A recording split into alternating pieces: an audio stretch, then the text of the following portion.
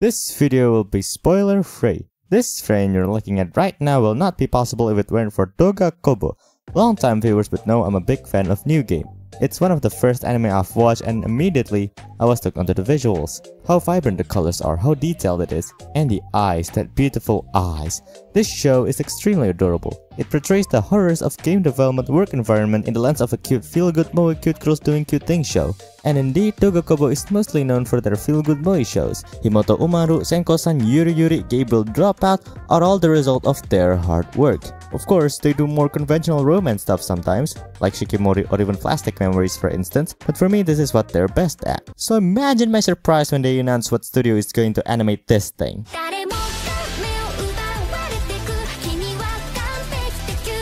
Oshinoko is a manga created by Akasaka and drawn by Mengo Yokokari. You might have heard of Aka-sensei's previous work, Kaguya-sama, Love is War. But unlike Love is War, Oshinoko is not a funny lighthearted romance comedy.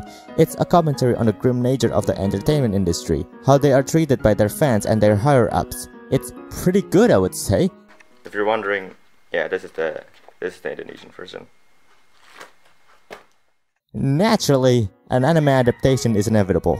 The thing about Doga Kobo is they don't really have that much of an industry presence, at least compared to, say, A1 Pictures, which animated Aka-sensei's previous magnum opus. Despite this, it is obvious that they didn't let that stop them from making an absolute banger, being able to pull off these very detailed visuals. And the shiny eyes. If you pay attention, shiny eyes is a bit of their trademark. New Game is extremely pretty. Shikimori is, well, while definitely more esoteric, I can tell for what they were doing, they pulled it off well. Of course, the whole team is a talented bunch, being able to pull all of this off in the first place, but for obvious reasons I can only talk about a select few in detail. Starting off with Daisuke Hiramaki. He's still pretty new to his job as a series director, but pretty quickly he already honed down a distinct style. Namely, by his own words in the Oshinoko behind the scenes video, he makes the storyboards as if it were live action drama. That is to say, he keeps the actual camera settings and placement in mind when setting the scenario, how each of the subjects blur based on the camera's focus, how the camera might be placed within the scene. It gives them a true sense of depth and space. His first job as a series director starts with a what that an angel flew down to me. Yes. Before making a hard-hitting show about the dark sides of working in the entertainment industry, this guy makes a show about a literal lolicon, rent-free. At this point, he's still figuring stuff out. This painterly watercolor background akin to a children's book, the soft gradient covering the whole thing, the sometimes not at all unsettling framing to frame that yes, this idiot needs to be framed. Wataten has an interesting challenge. It needs to do that this person is actually running joke while also portraying the genuine feeling the character sometimes has. Yes, they sometimes try to play it genuine, and I hate to say it, it sometimes works. So you know, compliments to the chef. Good job. It's not everyone's cup of tea, obviously, but it is pretty cute and funny. If you can stomach whatever the happens in the damn thing. Oh god, this thing, it's a experience. Literally, watching this show for this video made me experience all 5 stages of grief, probably 5 other undiscovered ones as well. He got the hang of it in his next project as a director, Koizuru Asteroid. Here, while yes, it is still a moe show, it has more dramatic moments, and it actually can be serious at times. I'd say this drew a closer resemblance to New Game, both in art style and story pacing. This is where the animation storyboard like live action drama thing starts to materialize. Koya's layout has a lot of emphasis on the space they occupy, both the astronomy kind and the room kind. The framing in Koya's tend to be more on the medium to far side, hence accentuating the actual setting they're in. The headshot close-ups are only specifically reserved for key moments in its runtime. Asteroid in Love is very adorable. It's a bit of a slow starter, but it's one of the shows that stuck to me when I finished it. It's not perfect, I definitely have my own grumbles, but for being another show with a main character that's voiced by the Hifumi Takimoto voice actor, I dig it. In Daisuke's next project, Selection Project, you can tell he uses those effects to his advantage, making sure to contrast the bright onstage and the dark backstage. The extremely grounded, somewhat realistic framing helped to capture the feelings of the characters. Compared to Oshinoko, Selection Project is more traditional idols, complete with CG performances I can do a 3-paragraph rant out of. So much so that it's basically the true roots of what makes Oshinoko as good as it is. But for now, let's briefly move on to the next person responsible for all of this, Kanakabe Hirayama. She is a saint. On Oshinoko alone, she supervised approximately all 1000 cuts in the first episode, adding corrections, making sure they are all pitch perfect. In fact, this whole operation was her idea. She was the one pitching it to the animation producer. Can you tell this woman is invested in the story of I got reincarnated as a son of my OSHI?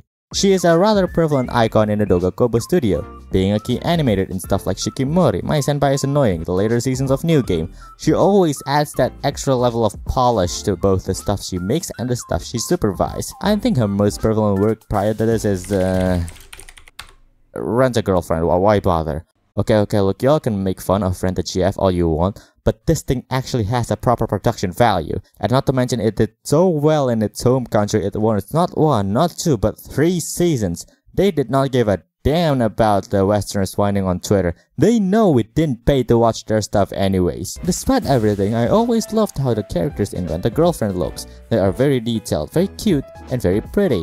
Is it good? No? Well, I mean, from the pure visual standpoint, Rent a Girlfriend certainly looks cool. The animation too is surprisingly high quality. Kappei did a great job making my viewing session, and likely yours too, slightly more bearable.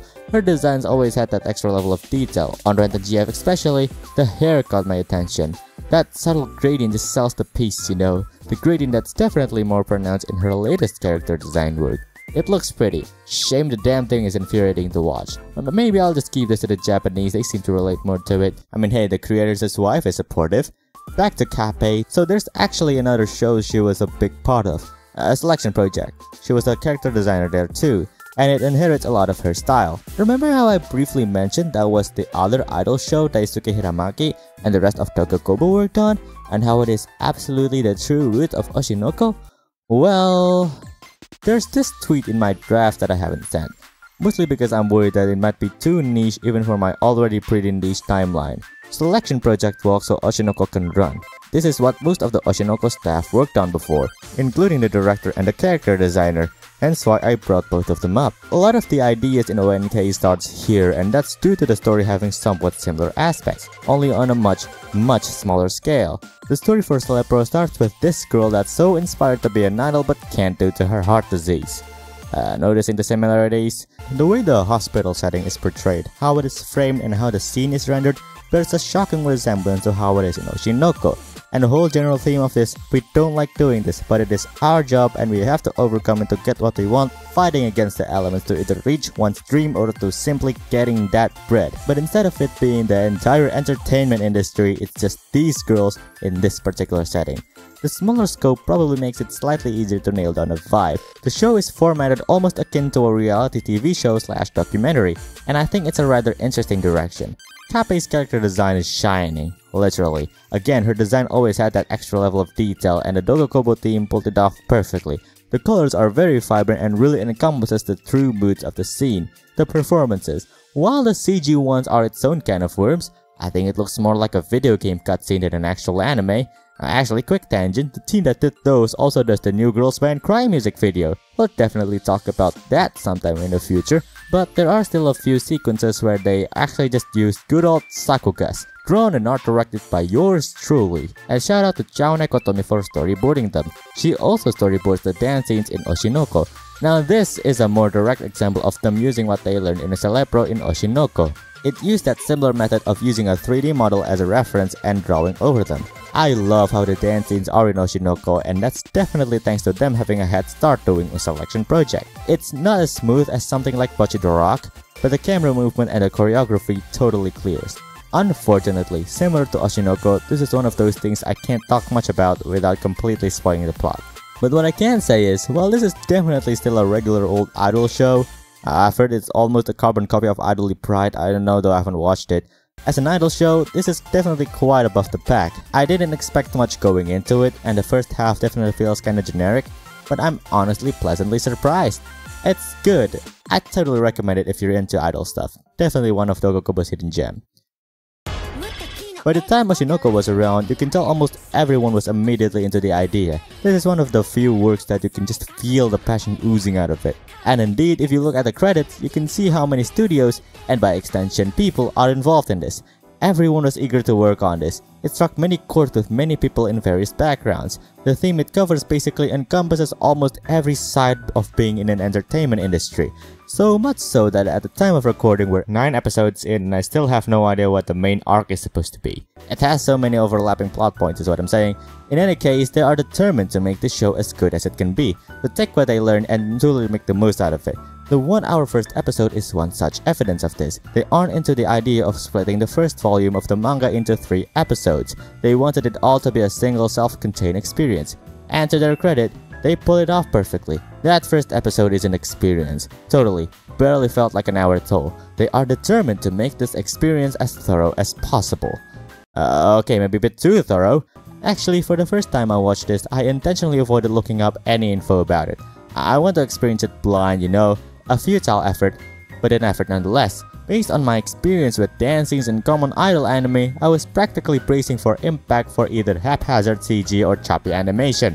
But no, it's absolutely magical this whole thing is. As well as it sounds, Oshinoko still inherits a lot of qualities from its predecessors. The paint textures on that scene of Aqua goes all the way back to the painterly backgrounds of Wataten, and actually the gradient here too and the style of simple shading. Hell, even the recap episode is a tribute to Asteroid in Love, the shiny eyes, the color palette, and the incredible framing. All of those are the result of building upon the studio's prior works that, frankly, not that many people even think about when the word Oshinoko anime adaptation is mentioned. Because seriously, what insane person would compare Oshinoko to freaking Wataten? Me. I am that insane person. Please help me. When they first announced what studio is going to animate Oshinoko, there seems to be a lot of doubt as again, Dogakobo is neither a big company nor did it have a big name. People thought a manga series as big as Oshinoko would be adapted by equally established names in the anime industry, not a studio that primarily does movie romance series and has been practically on a downfall since 2017. But really, on retrospect and in my opinion, Dogakobo is the perfect studio for this. They have just the right amount of passion and surprisingly enough, just the right skill set. After looking at their prior shows and how they did all of them, I can't really imagine Oshinoko being done by anyone else. Oshinoko is what it is specifically because of what the studio is good at, making the most out of the adaptation and basically letting everything happen naturally. If anything, not judging a work based on the name in which it is attached is also a main theme of Oshinoko. I think the results speak for itself. It fully embodies the spirit of the source material and then a lot more.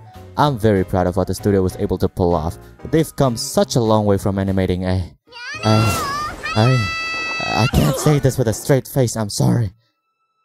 I guess the lesson today is having a big name doesn't really mean anything.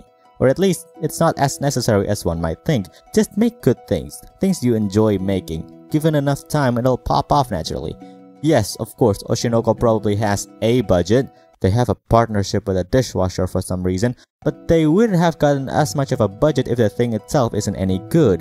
Dogakobo isn't very well known. For those that did know though, only ever known them for the funny cute slice of life stuff, but that didn't really stop them from completely sweeping the floor, did they? It is clear that Dogakobo is determined to make this show, and they will not let their size be a limiting factor. The staff they picked for Oshinoko aren't exactly industry-renowned names, and that's a deliberate choice. They only pick staff members that are strictly passionate about the source material and are a good fit for the project. And it shows. Oshinoko is proof that with a bit of passion and a stroke of luck, you can break into the hearts of many people, leveraging an already outstanding source material into the next level. And with them doing an anime original next year, I'd say the future is bright for animation studio Dogakobo. I wish them the best of luck for their future projects. And I sure do hope something like Wataten will never happen again.